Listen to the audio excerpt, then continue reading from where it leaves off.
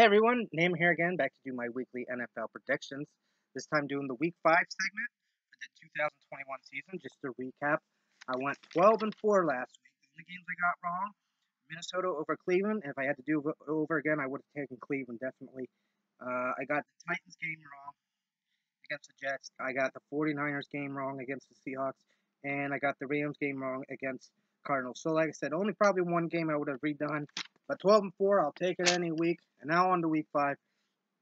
LA Rams versus Seattle. You got to wonder how humbled. That's my cat right there, by the way. You got to wonder how humbled the Rams were after the Cardinals took care of business against them. Seattle now took care of business against the 49ers. I just wonder how both these teams, it's like any Thursday night game, will respond to a short rest. And the reason why I just say that, like unlike any other week, because I have Russell Wilson as my fantasy quarterback, but I'm kind of wondering, hesitant about him putting him as my starter this week. But nonetheless, getting to the game, it's in Seattle. I like Seattle. Take care. It's going to be, I think, a lot of offense in this game. I'm going to go with Seattle. They'll come out with the win late in the game.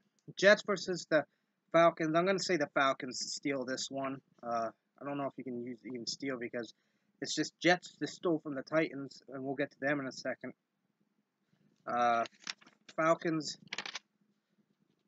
how'd they do last week? Yeah, they lost against Washington. So Matt Ryan, it's just hard to conceive, and about what was it? Just 3-4 years ago, they were in the Super Bowl, uh, up 28-3, and ever since that, losing that, they've just gone downhill.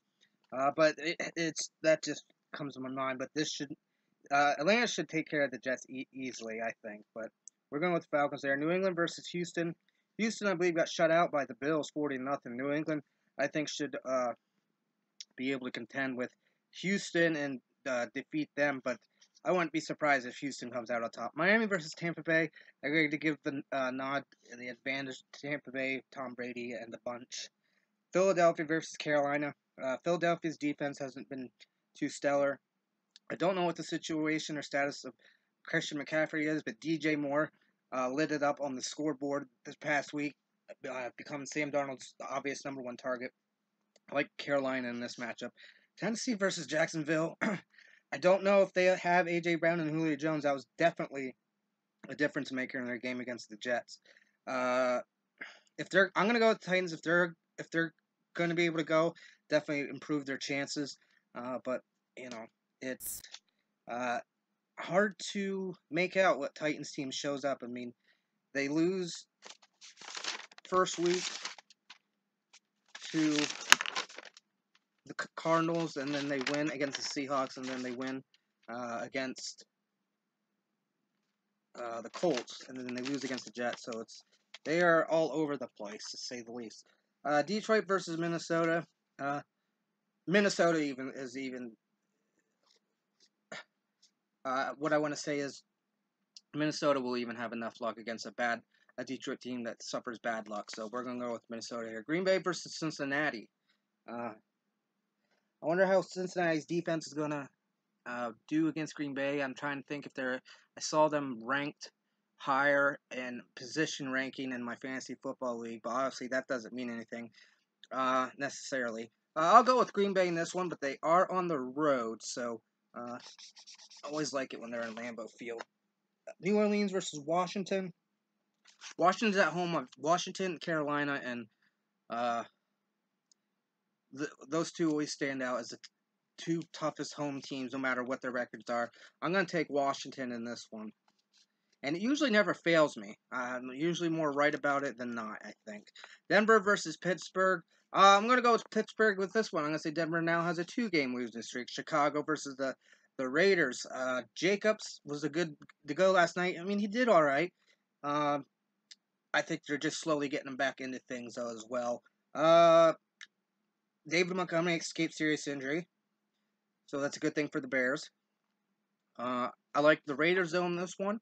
I think they'll be looking to bounce back. A tough game against divisional rival, the LA Chargers. Speaking of LA Chargers against Cleveland, I like them against Cleveland. I just think Austin Eckler, Mike Williams, Keenan Allen, and Justin Herbert. at the helm. I just think they just got a lot of offensive weapons. Cleveland can match up, but I just think the Chargers come out on top of this one. The New York Giants versus Dallas. Saquon Barkley had a breakout game, basically. 55-yard touchdown reception and then a game-winning touchdown run. That's a good thing for the Giants, but I think Dallas is too much right now. Dak Prescott has three weapons in CeeDee Lamb, Amari Cooper, and Mike Gallup. And I believe he also has, I can't remember if it's Dalton Schultz or Dallas Goedert as his tight end, and that's another good weapon. Each of them are. I just can't remember which one is where. San Francisco versus Arizona. I'm gonna take Arizona in this one. It's gonna depend on the health. One about Jimmy Garoppolo, but Trey Lance came in and did a good job. Deebo Samuel really tore it up. It's going to be interesting to see uh, which decision San Francisco decides to do. Buffalo versus Kansas City. Boy, I really want to take Buffalo here. Although you still got Tyreek Hill putting up numbers, and it's still Patrick Mahomes, but ultimately, I guess the defense is what wins. And it's just I just like Buffalo in this matchup, but I'll probably be wrong. I'm sure. Indianapolis versus Baltimore. Baltimore easily going to win this one. I got to tip my hat to Lamar Jackson. I kind of been a critic of his, nothing because and nothing personal. I just always worry about him because I just don't feel like he has the build to be a quarterback. But you know what? Since he's entered the league, he's been winning. He's been a winner. Uh, you know, I believe he had an MVP season just a few years ago. Uh, Ravens kind of faltered a little bit or didn't live up to the same expectations, I should say. Nonetheless, ever since Tucker kicked that field goal, the 66-yard field goal, it just seems like there's just a new morale in the Baltimore Ravens clubhouse. I like seeing Lamar Jackson succeed, proving me wrong that he can still be a leader. Maybe he doesn't get all the most touchdown passes. Maybe he doesn't have the flashiest wide receivers. Maybe he doesn't have the strongest throwing arm, but he's a leader, and I think he's a good option for the Ravens, and I hope the best for him on the here on out. So those are my picks for Week 5. Feel free to let me know where you agree or disagree. And with that said, as always, I'm Nam, and always use your noodle.